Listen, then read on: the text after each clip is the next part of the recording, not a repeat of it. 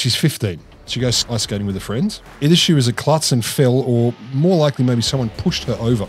So she fell really hard, broke a rib, and probably banged her head quite hard as well. That's no good. It's not great. The rib did not heal.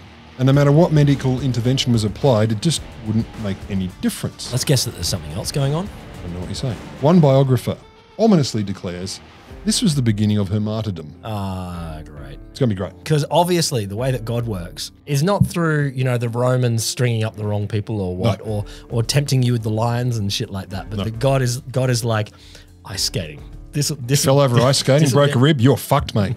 I mean, holy. Yeah. All the way. I'm going to torture you into holiness. I mean, God, come on. I feel like you've ruined the story. What the fuck? Like, where is your big sky guy? Look, love you. I love you, Catholics, but come on. Yeah.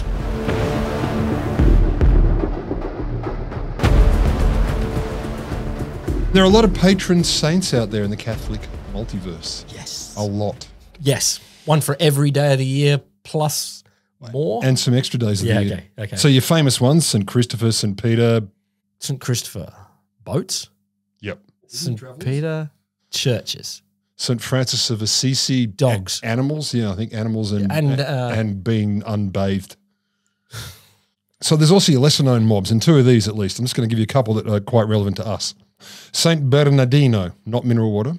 15th century, he used to travel. Bernardino traveled all over Italy, preached to the public instead of remaining cloistered. Oh, yeah, and keeping it on. So he was out there. He was a public understanding of Catholicism. He was getting out there. So, but apparently, even though he had a hoarse and weak voice, he became known as one of the greatest orators of his time, apparently. Oh, you don't need a perfect voice to make a good speech. We've proven that. We do that every week. Yeah. Apparently, he was captivating. He had creative use of language. It would draw big crowds, and it led to a bit of a revival in Christianity in the 15th century. But also, his fiery sermons included anti-Semitism, the brutal persecution of homosexuality, the occasional naming of women as witches. Less good on him. Whatever. To hate these people, and these people too. You're bastards, you're bastards, you're bastards. But I would say this eloquently. So he became... I'm not quite sure about the sainthood then. No, he earned it. Patron saint of marketing, communications, and PR.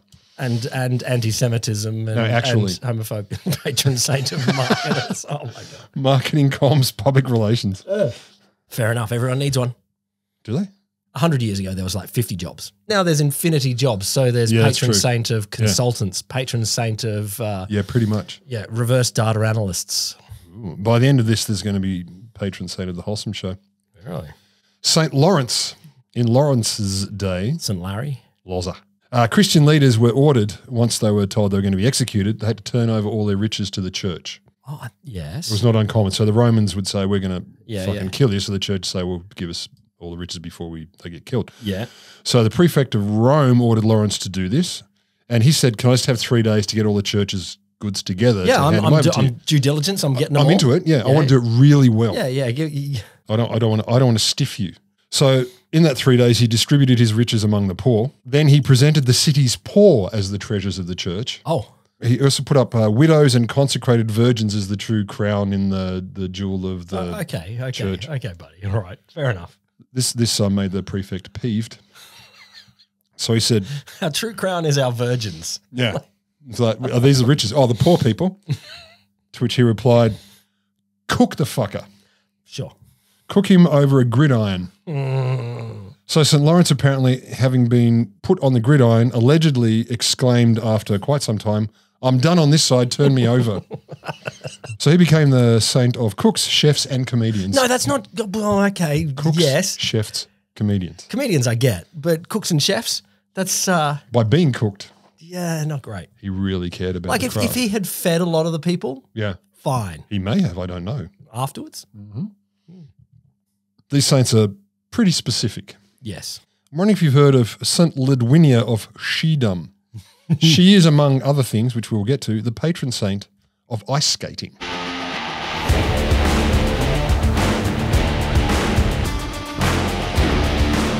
Welcome to The Wholesome Show, the science podcast that fully expects to be canonized for its gushing devotion to the whole of science.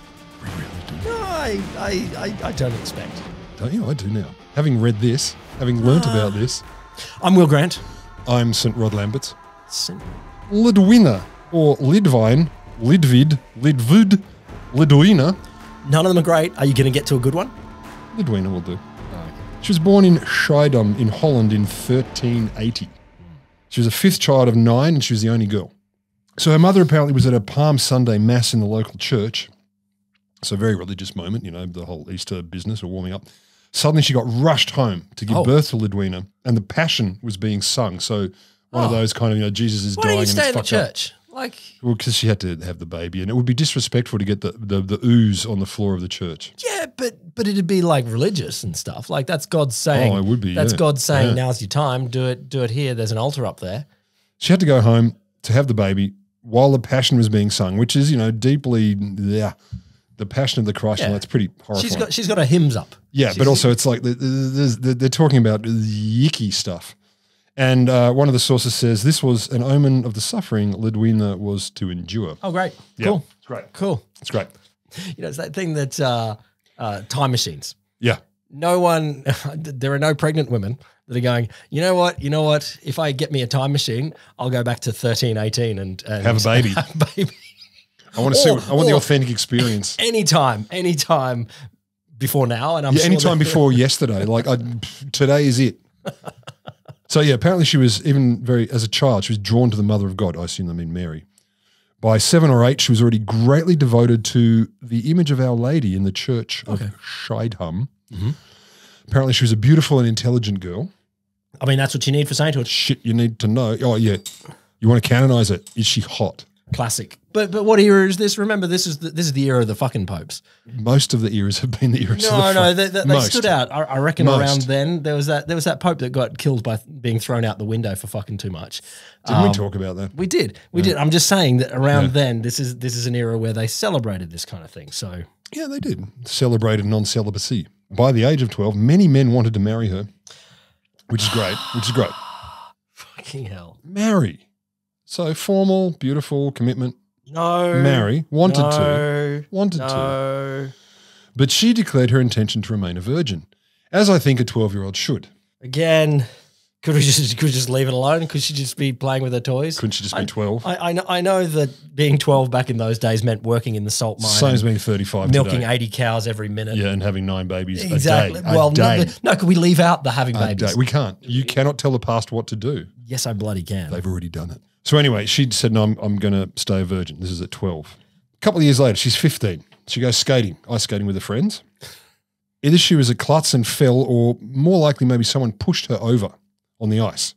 So she fell really hard, broke a rib, and probably banged her head quite hard as well. Probably, but that's a little less clear. It's very clear she broke a rib on her right-hand side. That's no good. It's not great. The rib did not heal. Oh. And no matter what medical intervention was applied, it just wouldn't make any difference. Let's guess that there's something else going on. I don't know what you're saying. One biographer ominously declares this was the beginning of her martyrdom. Great. It's going to be great. Because obviously the way that God works is not through, the Romans stringing up the wrong people or what, or tempting you with the lions and shit like that. But God is like ice skating. This fell over ice skating, broke a rib. You're fucked, mate. I mean, holy. Yeah. All the way. I'm going to torture you into holiness. God, come on. I feel like you've ruined the story. What the fuck? Like, where is your big sky guy? Come on. Yeah. So she became progressively paralyzed. Oh, God. She soon became unable to walk except without which she needed a stick or a crutch, and her body would slowly deteriorate. I'm going to do a little bit of science and say it's more than a broken rib. So from about 20, she was confined to her bed, and When did she have the accident? 15. Oh. So she was limping around on crutches and stuff. So it progressively got worse, and the ice skating was the moment. Yeah. So yeah, from about 20, she was confined to bed, and she basically remained in bed for the rest of her life. Again. No, that wasn't 2 or 3 years. That was quite a few years. But paralysis kind of sounded like the best bit. I know. Because soon after her injury, gangrene began to set in and spread, according to at least a few sources, across her entire body. When I was reading, as a kid, spontaneous human combustion, obviously the worst. Obviously the worst. Number one. Like just the idea that you could just explode. I'm just watching TV. Gangrene's number 2. Like body rotting on you. Really? Like, whoa. I'm thinking date cancer. No, I didn't think about that as a kid. I didn't. And that's good. That means you had a good childhood. Because if you were thinking about that as a kid. No, see, I was just worried about the spontaneous human combustion and gangrene. The gangrene was setting in, spread over her entire body. Let's bring back something more pleasant. At 16, an abscess burst and fluids, quote, came up through her mouth with the vomiting. With the vomiting. With the vomiting. She had 3 large open wounds on her body and maggots began to eat her rotting flesh.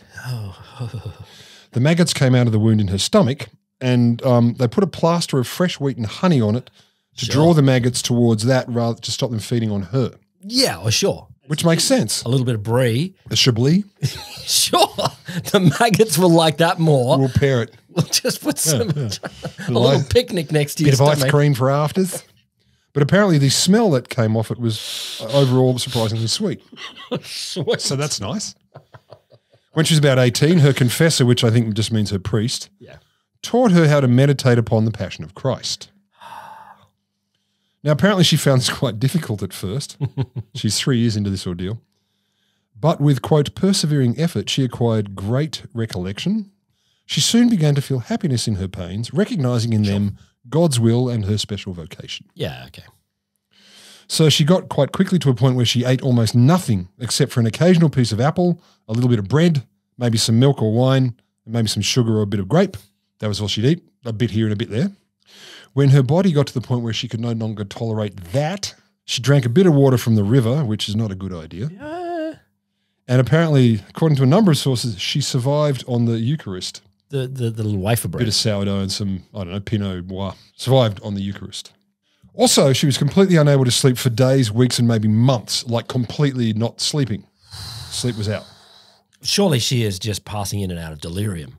Like with this level of pain and this level of rotting of the body. Religious ecstasy. Religious ecstasy or delirium. I would imagine. So apparently there's a document from the time that was put together by town officials, and it may still exist. A document that corroborates she ate fuck all and apparently slept pretty much zero. Okay. Also talks of how Lidwina shed. Oh. Skin. Oh. Bones. Bones? Parts of her intestines. Bones? Some stories suggest she may have puked some bone out. How does the bone get in the puke passageway? Like I don't know. Apart from the gross out here, I'm just being sciencey here. Yeah. Like how do you get foot bones connected to the tummy bone? No. How do you suddenly pass a bone? I don't know. I mean, I get a bone falling off you if you're rotting that badly. Oh my God! But threw up a bone. Fuck. I got no. Shed. Sometimes you throw up and it's a little bit of throw up. Sometimes you feel a powerful purge. And you know that way you feel the toenails coming you get out. a little bit proud of something that's that horrific, but that amount of like if you threw up a bone, I'll be like, fuck yeah. Fucking I threw up a bone. That's a bit of finger. I don't know how it happened. I didn't need it. I threw up hard. Oh, look. You're just sucking. My right pointy finger only has one knuckle. Lung. Yeah. I don't know if she was proud. I'm just saying you got to take your wins. You do. So she was shedding this stuff, skin, bones, parts of her intestines. Her parents kept the offcasts in a vase. Oh, God. Thank you. Which would apparently give off a sweet odor. And apparently, this is the quote, these excited so much attention that Lidwina had her mother bury the bits. Mother, stop collecting my bones. People are interested in this stuff. And yeah, they want it. Mother, I'm rotting in front of you. Could you not keep it for people seem to like the smell, which freaks me out even more. Also, she had intense headaches, toothaches, fever, and dropsy, aka generalized swelling. One report at least suggests the dropsy might have been caused because she'd been impregnated by the local priest, but I didn't see that anywhere else. So they're saying she may have been swollen because she was impregnated. I find that unlikely, but not impossible. She could hardly speak because of the cleft in her lower lip and chin. As well, she could not see out of her right eye, and her left eye was so weak that it was painful to see any light, so she often had to stay in the dark. Cool, right? But it's okay. God wanted it. Because when God slams a huge door in your nuts, it just opens a can of lemonade. He opens a tiny little crack in a window because he, quote, rewarded her with a wonderful gift of prayer and also with visions. So stop your whinging. Okay, visions could be fun. It's like TV for 14th century. About 25, she began to experience ecstasies, which continued throughout her life. Well, that's better than not. It is. I agree. I 100% go with I'll take the ecstasy, thank you, God. Yeah. Her spirit was taken to purgatory, where this is one of the examples, where she would see the suffering of souls, including some of her friends. Oh, But it said she accepted all these ailments with great love for God and offered them up for the conversion of sinners and for the souls in purgatory. So her suffering was in some sense helpful to them. Oh, I suffer a lot, therefore you in purgatory, etc., will be helped. And of course, some folks assumed she was actually possessed by demons because, you know, you're going to be suspicious and jealous of someone in that position. Yeah. You know, like, oh, well, that's the thing. You faking bitch. You can't tell what God would do and what the devil would do. It's true. It's weird. Well, they worked it out. So at some point, her local priest brought what they called an unconsecrated host, I assume like a shitty bit of bread. See if it'll turn it into. Eat that. And she went, no, that's a fake. That's not I can consecrated. tell. Yeah. So she's legit holy. Fuck, that is science. This is how this is a science we did podcast. A test. We did a religious test. Where's your control? She's got 20 bits of bread. Some have been consecrated. Consecrated or not. Consecrated or not. Consecrated or not. Blind tasting of consecrated bread. Well, she was basically blind. So that's cold, man. No, I didn't mean cold. it that way. That is cold.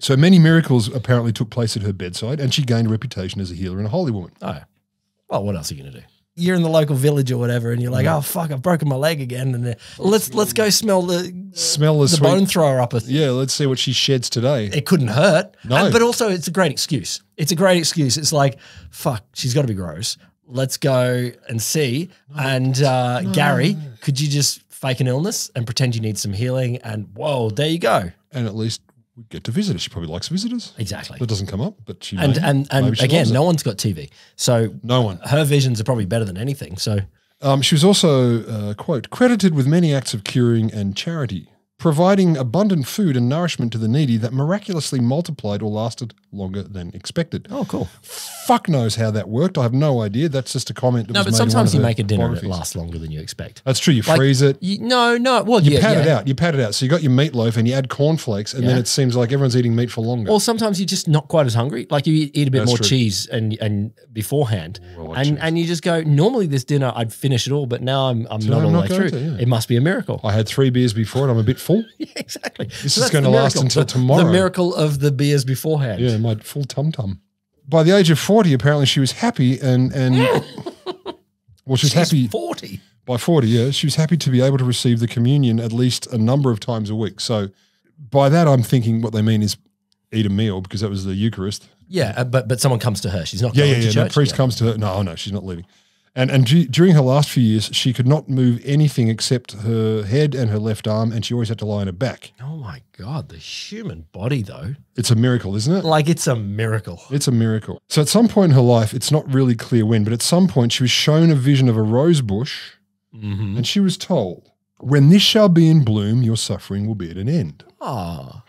So it's the spring of the year 1433, and apparently she exclaimed— 1433? Yeah. Did we start in 1380. So she's 52, 53. Okay. She apparently cries out, I see the rose bush in full bloom. Yeah, that's what Macbeth said as well. He did. Yeah. But his suffering was not at an end. However, hers apparently would be. So on the morning of Easter Day, which she was apparently in deep contemplation, and she beheld in a vision Christ coming towards her to administer the sacrament of extreme unction. Not just some everyday unction. No, it's fully no fear. He's got his sunglasses on. He's fully sick. He's like, I'm going to extremely unction you. And she died in the odor of great sanctity. Not my words.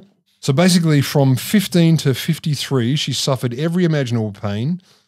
She was one sore from head to foot and greatly emaciated. What a life. Why the fuck am I talking to you about her? It's a question. Well, she was beatified or canonized, not just for the patron saint of ice skating, but also the patron saint of, depending on who you read, chronically ill or people in chronic pain. Oh. But the real reason she came to my attention was because she thought to have been one of, if not the first documented case of multiple sclerosis. What? I know. Huh. Enter science and medicine. Historical texts, they list this string of maladies and problems that she had going on and has heaps in common with a lot of the characteristics of multiple sclerosis. So when it came on, so mid-teens, how long it lasted, okay, for fucking ever, and the kind of the course and nature of much of the disease, paralysis, the eye problems, etc. Okay. Very MS-y. So she may have actually been the first example that's been recorded. So when you add these, the posthumous diagnosis of MS, relatively plausible, so maybe it's been recorded since the 14th century. And at least one source from the Acta Neurologica Scandinavia, so actual science source, does the history of multiple sclerosis go back as far as the 14th century? And the quote is, "A number of documents written before or shortly after her death surprised us by their very accurate description of symptoms which now for the most part correspond to the clinical criteria for the diagnosis of MS." This was in the 70s. Of course, there are people who argue, they say that's bullshit. Like there's a very big-wig Canadian neurologist, a guy called Thomas Jock Murray, and he's like, nah, enthusiastic, exaggerated reports and myth-building by those who revered her in her saintliness. They made it. Sure. They got a bit carried away. Could be either way. But there are many sources that suggest that maybe this was like the first account of MS. So just to confirm, MS, like a neurodegenerative sort of condition, it's about nerves. Yeah. There's no reason to suggest that it probably hasn't always been around. It's not like some sort of disease that has emerged recently or anything. No, apparently not. It's not clear whether it has been around forever, but not really documented. Credible accounts. I get that, but what we're saying, it may have been around forever, but but we haven't. Yeah. It's not like one of those things that just emerged. And the suspicion is, when you go back and read through it, is maybe she fell over because she was starting to get these paralysis or issues. It's the reason. I think it's a fascinating thing to be to think about conditions that we've lived through, and we have so much better documentation now to go back and go, okay, so what might they look like in early literature where they're looking for different things. So it's tricky, but I mean, I'm not going to go into this because there's no point, but there's a whole bunch of stuff about her canonization, different churches, bits of her body being, relics of saints, etc. Who doesn't want to keep a bit? Exactly. This is a bit of a spew. I got some bones here. This is the inside of her finger. She spewed it backwards. So morals of the story for me, historical tomes with lists of symptoms may be open to a hint of interpretation, but they could also be indicators of, what's going on. You don't really have to work very hard for medicine to reduce any spiritual experience to a disease state. Yeah, okay. We're good at that. Yep. But more to the point, there's a patron saint of literally fucking everything. For example, I'll give you 3 more. St. Drausinius, who's the patron saint of invincible people. Oh, fuck yeah. Big call. Big call. Why the fuck do they need one? Well, they'd like one. Like it's it's a mascot for them. Like I'm invincible. Come here, champ. So I need a mascot. Oh, look at you. You're a saint, are you? Aren't you adorable? It just cracks me up. And I mean, I've verified this. I always assumed invincible was a word invented by the comic books. Like it's like you get to comic books 1930 and it's like, okay, we need invincible as a term. Cannot be vinced. I didn't think that the Catholic Church would be like, we need invincible as a thing. Well, it's fair to say I'm reading modern sources of stories about such folks, so maybe the language is different. St. Genesius, which sounds like a Star Wars villain, patron saint of actors, lawyers, barristers, clowns, comedians, converts, dancers, people with epilepsy, musicians, printers, stenographers, and victims of torture. What are you fucking talking about? Stenographers is already funny. Not the profession. I really admire the profession of stenography, but victims of torture on the list of actors, lawyers, barristers, clowns, comedians, converts, whatever that is, dancers, people with epilepsy, musicians, printers. I want to be taken seriously. Like I want my patron saint to be focused on me and not also talking to a clown. Like I want you. I'm being tortured here, buddy. Like don't. I don't mean to be offensive, but were you just talking to a clown? I mean, really? Like don't care about a clown if you're caring about torture people. I'm sorry. Who are we to question the focus of the saints? Yeah, I get it. Finally, Saint Isidore, appointed by John Paul II. Okay, a recent one. Patron saint of computers and the internet.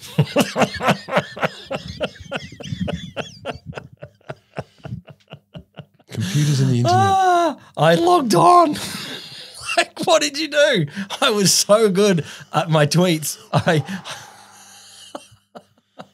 I was the greatest troll ever. Yeah. Like, how are you the patron saint? Or you a troll to death? There is information and things involved. So basically, I'd like to say now, I think we have new spiritual sponsors. The Wholesome Show has new spiritual sponsors. Which one?